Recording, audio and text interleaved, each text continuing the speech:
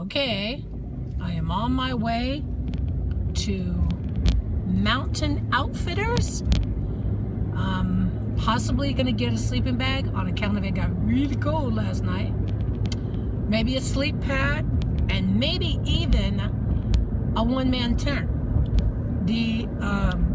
Definitely a hatchet because I want to start a fire, and I'm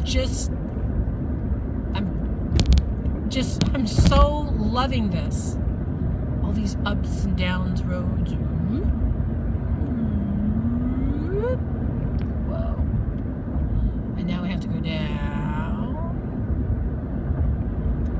And it's making my belly stomach.